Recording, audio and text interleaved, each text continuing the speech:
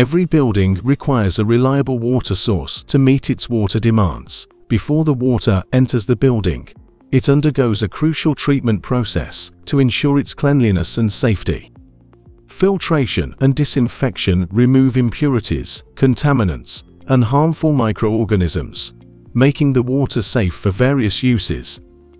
Once treated, the water is pumped into the building's water distribution system. In the case of a high-rise building, the water supply begins by connecting to a nearby municipal water source. The water is then directed to the building, where it enters a water tank located at ground level or in the basement. A transfer pump is used to pump the water to the overhead tank. The overhead tank, situated on the roof of the building, is designed with a capacity to meet the water consumption needs of the entire building for at least 24 hours. This setup guarantees a reliable water supply, especially during power outages or maintenance periods.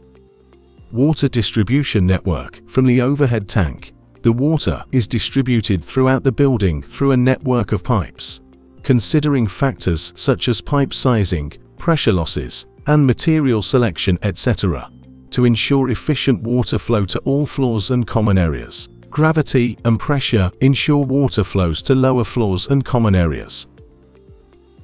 Booster pump. However, due to the height of the building, the water pressure might not be sufficient to serve the nearest floors from the rooftop. To overcome this, booster pumps are installed on specific floors to pressurize the water supply, ensuring even distribution across all floors.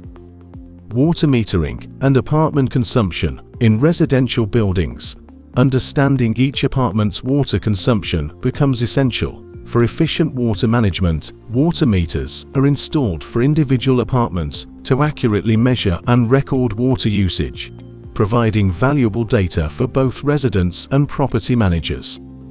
Isolation valve control. By incorporating isolation valves, the flow of water to each apartment can be controlled. This enables property managers to manage water usage effectively, detect leaks, and encourage water conservation. Isolation valves also facilitate maintenance and emergency shutdowns while minimizing disruptions to other apartments.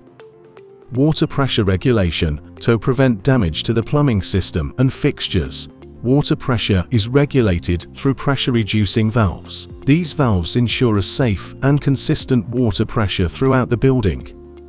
Water sustainability. High-rise buildings are increasingly adopting water sustainability measures to reduce their environmental impact. These may include rainwater harvesting systems, which collect and store rainwater for non-potable uses, and grey water recycling systems, which treat and reuse wastewater from sinks and showers for certain purposes.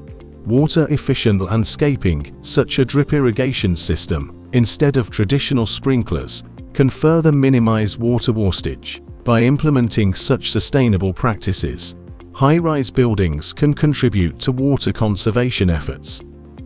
With a sophisticated water supply system like this, high-rise buildings can ensure a consistent and sufficient water supply for all residents, from the municipal water source to the individual apartments. Every step is carefully designed to optimize efficiency and maintain water sustainability. In this video, we discuss the basic components in water supply system, and later sessions, you will learn more components involving in this system. Thank you for watching AEC UPSKILLS. See you on next session.